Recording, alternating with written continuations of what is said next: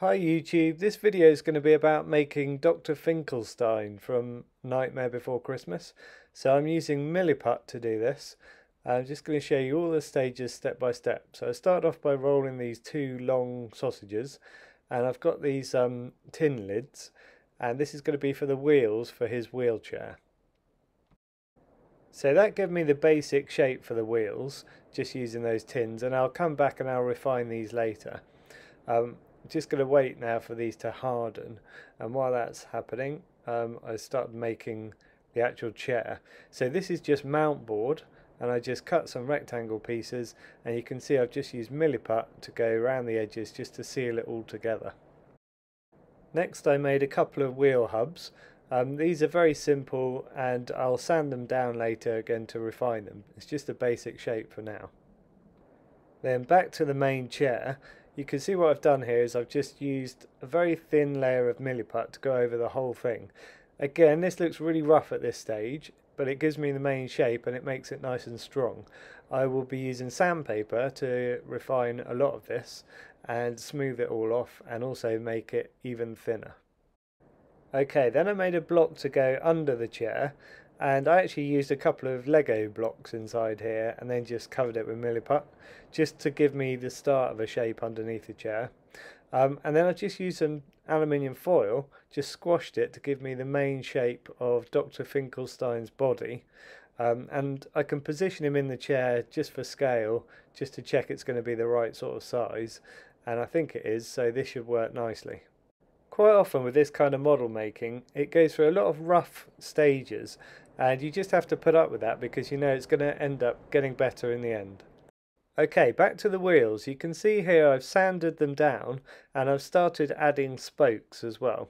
And I've just used a very small Dremel drill to drill holes, and then these are just cocktail sticks that I've just put through the holes down to meet the hubs in the middle. And then once it's all done, what I'll do is I'll drill a hole right in the middle through the hub again, so they rotate better.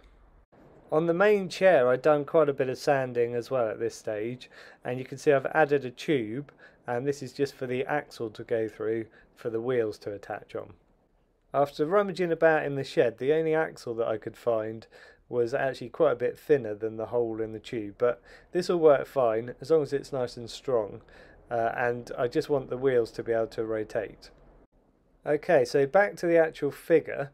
What I've ended up doing here is just drill a hole through, and then I've put wire through for the arms, and it's two lots of wire twisted. That gives it much more support. You can see they're attached here, look. And then the legs, I've done the same thing. I've drilled a couple of holes and positioned a couple of legs in. These are obviously swinging about like mad at the moment, but they'll all be solid and stuck eventually. It's obviously important for me to keep checking what it's going to look like in the actual chair, so I keep positioning him in here just to see, you know, roughly where his legs are going to come to and roughly where his arms are going to come to. And it's looking pretty good at this stage. I'm quite happy with how the main shape is going.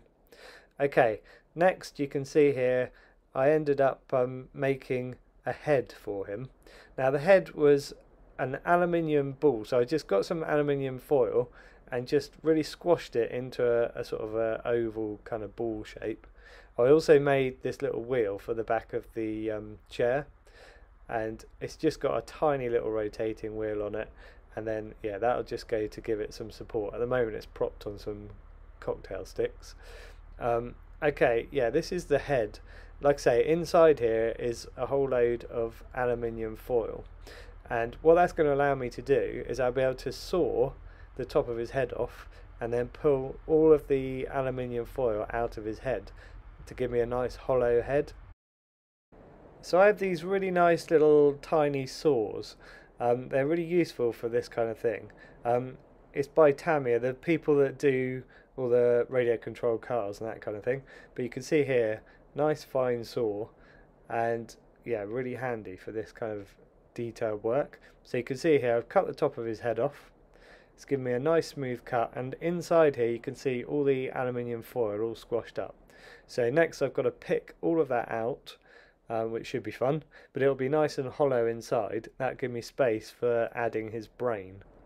Okay, next I use some Milliput just to attach the lower part of his head to the rest of the body. Nice and secure, and you can see it's all hollowed out, ready for a brain to go in there. Lots of space, all the aluminium's gone, and I'll show you the top of the head as well. Here it is. So again, it's hollow. It's quite a bit thinner though. This is just going to be the top, and hopefully I'll have a hinge on the top as well at some point, so that you can open and close his head and take his brain in and out. Okay, back to the chair. You can see I've added like little handles on here. I've done kind of padding at the front, so it looks like little bits of leather. It's got leather sides, and then you've got sort of stitching and things going down the sides as well. So a few little details there. On the actual figure, you can see I've done a sort of wraparound bit for his lab coat, a sort of roll bottom to the lab coat as well, and then I've done these kind of forehead lines, and it's a start. You know, there's a long way to go obviously, but it's starting to kind of take shape a lot more now, I think, and I'm kind of pleased with how it's going at this stage. I know it's always tempting to do the head first, but I quite like to leave that until the end, make sure I'm happy with everything else first, and then that's the last thing that I like to do. Like this, like as soon as I added his mouth, it really started looking more like him, and I was much more pleased with the whole kind of sculpt. You can see here as well I've added his gloves, which were just basically long cones pushed down onto the wire, and then tiny little hands added, and I've kind of positioned his hands as if he's kind of you know, sort of rubbing his hands together with glee, just for a sort of an extra evil look. I've made a sort of rough brain shape here as well. Okay, lots more detail added to the chair. You can see I've put rivets on the wheels, and I've also done very thin rims around both wheels, and that was quite hard to do. I had to roll really thin kind of sausages of Milliput and then flatten them and then cut them so they were nice and kind of square. More leather effects to the back of the chair there as well.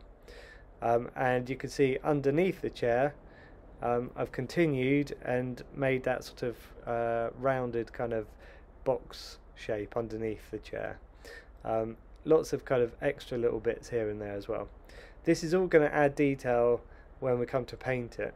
And the other thing is, I haven't sanded it completely smooth everywhere, because when you come to paint it, I want it to look kind of aged. So all those kind of little rough kind of pot marks and textures are all going to add to it, I think, in the end. Okay, with the figure, you can see here he's coming on. Done some little bags under his eyes, put his ears on, and he's looking, yeah, he's looking nice. I'm very pleased with him. I've got to do his glasses as well. I've made like the start of his glasses, but obviously he needs to have very thin wires and things added to it, and I'll probably do that actually after I've painted him, because it's going to be so fiddly. Here's his brain. That was just a case of rolling lots of thin sausages and just, yeah, making them into spirals and then adding them on, and I think that's worked really well. Here's the top of his head again. With the top of his head, you can see I've added these little I don't know what they are, like bolts, I guess, sort of like Frankenstein type, or sort of rivets to keep his head on. But yeah, that's looking nice, so I'm pleased with that as well. Okay, just to give you an idea of what the glasses are going to look like, I'll just hold them up so you can see. I mean, they're absolutely tiny. So I just made two little tiny discs and a little support part in the middle. But yeah, they're absolutely minute. It's pretty fiddly making those. Okay, the first painting stage. I know what you're thinking. You're thinking, but he's white. Why have you painted him blue? But this is just my base colour, and I want to have hints of other colours coming through. So this will be, in all of the little grooves and things, you'll have little hints of this pale blue coming through. And that should look quite nice, I think. Okay, here's with the second stage. What I've done is dry brushed a load of white over the top. So now he's starting to look white overall, but can you see the little hints of blue in there? I think that's going to look really nice and kind of extra creepy in the end. I will need to add some other like hints of colours into this as well, but I think this is going to be the overall kind of look. So when you're dry brushing, you just get some paint on your brush and then dab most of it off onto a bit of kitchen paper so your brush is almost dry, and then you just start brushing over the whole thing, and you can see it leaves all those kind of little corners and little hollow bits with a darker colour. Okay, I'd actually run out of black acrylic paint, so what I did was I just mixed really dark green with a really dark red, and it's given me this colour, which is very dark, but it's not black. But I think that might actually help in the long run. So you can see how I've done the inside of his mouth, his gloves, a little bit at the base of his coat, his shoes, the brain. I painted all this colour as well initially, and then I've gone in with a bit of dry brush, the sort of light brown colour over the top, and then you've got the head there, which I did the same as the rest of him to match it. Glasses I've done black, and then the chair, I mean it's not black, but you know what I mean, very dark brown. I've done that just as a coat over everything to start with, and then I'll dry brush over the top of this as well to bring out all the details. Okay, this is how he's ended up turning out. So I'm really pleased with the overall look of this. I think it's really like him, and I'm glad I put so much kind of effort into getting the shape of his face right, because I think that's what's made it. So with the wheelchair, what I've ended up doing is dry brushing silver over the top of that really dark colour, which was sort of almost black but not quite. It's like a really dark brown. And I think what that's done is it's given this kind of effect of kind of raw iron or something like that, like really old looking iron. You can see in the brain here I've added some kind of dry brush over the top, and I've also put some kind of pinks and things into this. It's quite hard to see in this video, but it's quite pinkish looking in real life, so I think that's made a difference. It's actually the same kind of magenta pink that I've used inside his mouth and inside his ears, so I think that kind of ties in nicely. You can see on his glasses I've added little tiny wires, which was really fiddly, painting those black as well, but it's made all the difference. And I've painted on some eyebrows as well, just with some thin sort of dark lines. Here's the top of his head. I'm still thinking about putting a hinge on here so that you can open and close his head and take his brain in and out. I think that would be a nice touch. Okay, also like on his body, as well as the blue and then the sort of dry brushing of the white, I've actually really watered down some kind of yellow ochre colours, like so it was really wet, and I've just added that onto his body as well. So that gives little hints here and there of a sort of a yellowish brown colour, so it kind of looks like slightly stained as well. Here you can see like all of the sort of pitting in this wheelchair, so I'm really glad that I didn't smooth all this in too much. Like I really could have sanded it back and made it as smooth as possible, but all those little kind of pits and things, they are what gives it all the detail really, and just makes it look really kind of like aged metal. I don't think I've ever made anything before that's looked quite as like real metal as this does. Okay, I hope you can all see what I mean by how you have to go through a lot of rough stages before you end up with something that looks more refined. I think it's just a battle that all of us model makers kind of have to go through, but it's totally worth it in the end. Okay, I hope you've enjoyed this video. Please check out my other sculpting videos and hit subscribe if you want to see anything that I make in the future. Thanks for watching, and I'll catch you in the next video.